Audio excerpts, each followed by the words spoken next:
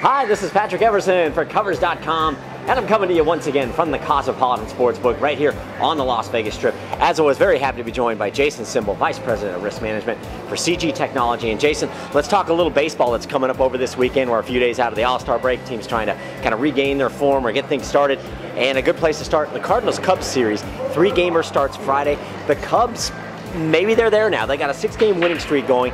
They've struggled a good bit this season. Did the public ever get off them, and are they back on now? No, the public never really got off them. They didn't back them nearly as much as they did towards the last 2 weeks of the first half of the season before the All-Star break than they did to begin the season. Right. But they still have been the most bet team all year, besides the Dodgers. Most bets to win the World Series has been the Cubs.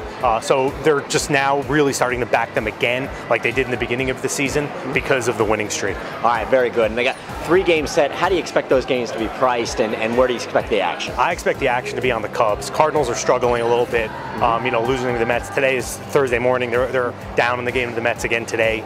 We'll see what happens as that one comes to the end. But I really feel like the Cubs are going to be very heavily bet, and the books are going to be rooting for St. Louis to get a couple wins.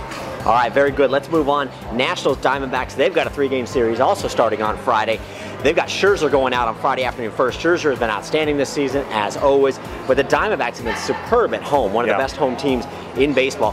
What's the likely price on that game, and do you expect maybe you'll get some even action with that? Yeah, Scherzer's going to be a favorite in that game, because it's Scherzer. But sure, one of the things that's really interesting about this one is you've got 2 very heavily publicly bet teams so far this year between the Nationals and the D-backs. Right. In fact, the D-backs have actually gotten more love publicly than the Nationals as of late. So I really expect if there's some D-backs games with plus money like against Scherzer, the public might back that because they see the Diamondbacks as some value as an underdog. All right, very good, and might help balance things out a little bit.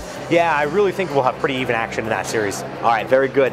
And then finally, Braves-Dodgers. They got a 4-game series starting today, Thursday. Kershaw goes in the finale on Sunday, and Kershaw's just lights out this year. He's unbelievable. His last few games, he's been priced around 300. Where do you see him for this game? Yeah, it'll be about that. I mean, he'll be a $3 favorite for in that range. The Dodgers have killed us more than any team this year.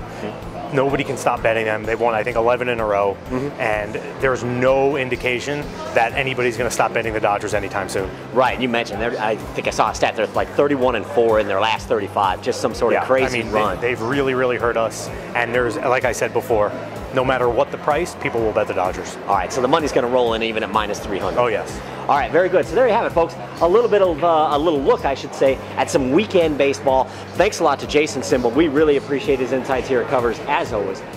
For Covers, I'm Patrick Everson. Be sure to subscribe to our YouTube channel and give us a follow on Twitter @Covers.